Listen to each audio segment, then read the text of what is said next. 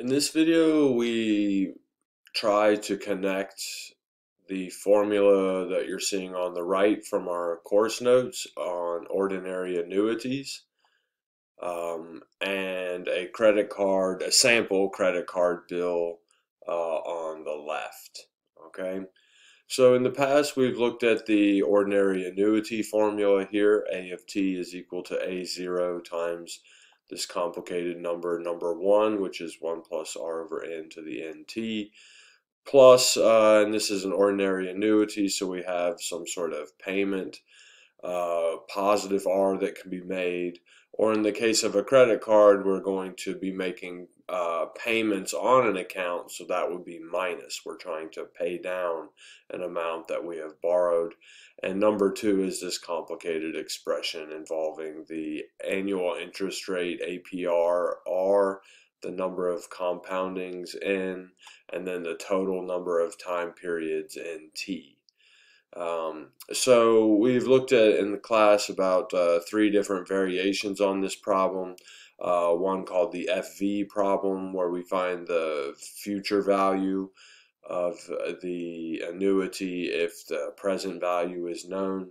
So the first thing I want to do is talk about matching up some of the formulas and the variables PV and FV that we are seeing on the screen. So notice that when we're looking at this credit card account, this is just a generic sample for educational reasons. We can see that there is some money that has been borrowed, and this person had a previous balance of $1,120.55. Okay, so they must have charged this amount on credit, and they must have made a payment to this account of $250 one month. And we can see here that this card has a new balance of $886.41. So in this example, what we're seeing is that the present value, A0, the present value, is the balance that is remaining that we have to pay. Okay. We can also see on this screen that to compute numbers 1 and numbers 2, it is very important that we know maybe the interest rate at which this credit card is counting, accruing interest. So we had this amount that we borrowed earned some sort of amount of periodic rate, some finance charges, there was a fee for us borrowing this money, and the rate, we can see it here. It's in big letters. The R value is the APR, the annual percentage rate. So you can see that this credit card has an APR of 18.24%. Okay, so 18.24% is the R value. Okay, and we're going to make an assumption here. I think without, it doesn't really say in this problem, but let's make an assumption that n is equal to 12.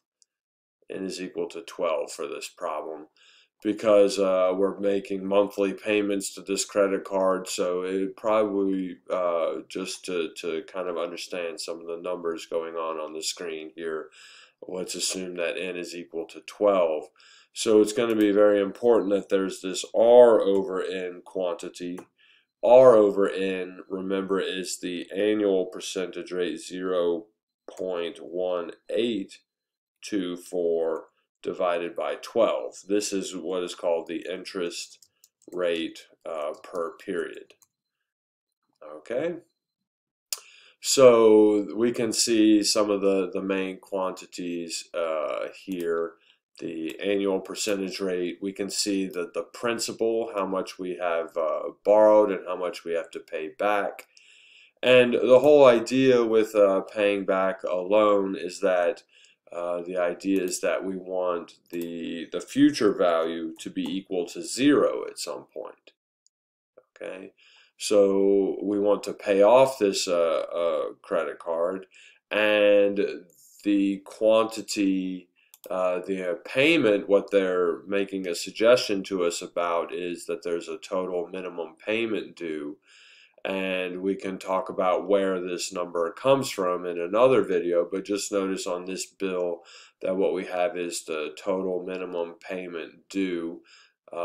This is coming to us from the PMT column. So PMT, or the R value, if you choose to just try to pay off this annuity with a regular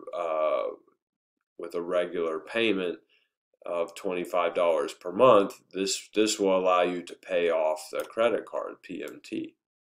Okay, so what we don't know in this problem is we don't know from this credit card sample how long that it was going to take us to pay off this credit card.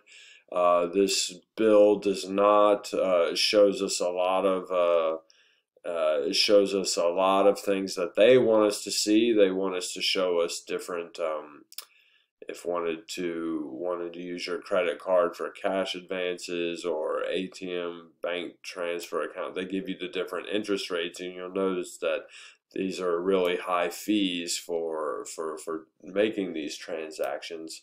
So they give us a lot of information about how, payments, how you made your payments. So notice that we made payments of $250.55, and this is how that the payments were made out, and they've summarized that for us right here. So we tried to pay down our previous balance, and we still owe $886.41.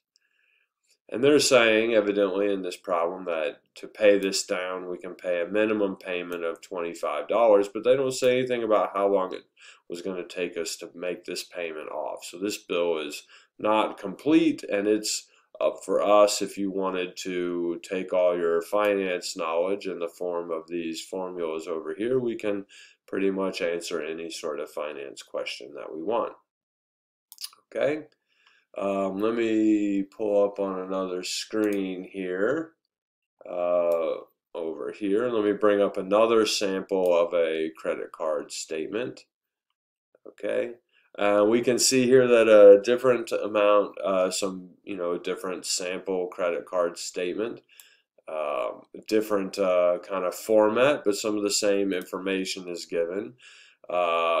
Maybe present value, PV, maybe some payment information, and you'll notice on this bill, maybe depending on the laws and the rules of what credit cards need to disclose to their customers, we can see here some information about some information maybe informing the person borrowing the money or on credit. If you make only the minimum payments, they give us some information about time, and you can see here how much you'll have to pay to pay off. So you'll notice here this sample is saying that if you are borrowing $1,097.82, that is the A0 amount, that this credit card is making us aware that if we borrow this amount, this is our principal, and you make only the minimum payment, right, of the minimum payment here is $21, so that's the PMT, that it's going to cost us over 13 years' time $2,035 to borrow $1,097. So we're paying over $1,000 to borrow this $1,000. If you would like to make a larger payment, $37 instead of the minimum payment of $21, notice that this card is telling us some more numbers that, for us to make decisions about. If you want to pay more than the minimum, you can pay this credit card off in 3 years, and your total for borrowing $1,097 would be $1,338. And if you can just increase your payments by, what is it, 37 minus 21. So if you can increase your payments by like $16 a month, you can pay off your bill and save $697.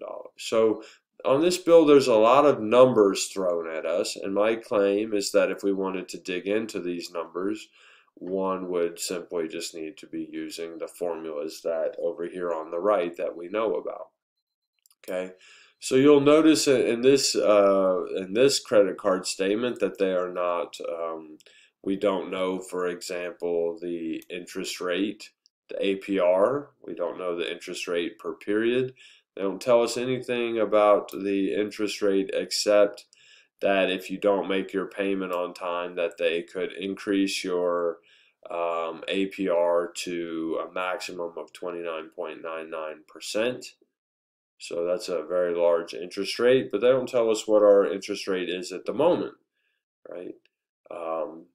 But we could, if we were asked to do so, try to figure out what the interest rate was based on the balance that we have to pay, and we might know some information about the minimum payment. So we might be able to come up with the interest rate that we're being charged using the formulas on the right. So here are some of bills and the different numbers that are involved, and it's a natural question to wonder where these numbers are coming from, and that will be the subject of the project that will be forthcoming. And in the next video, I will maybe just kind of give you some hints about where some of these different numbers might come from and different questions that one could ask. So in this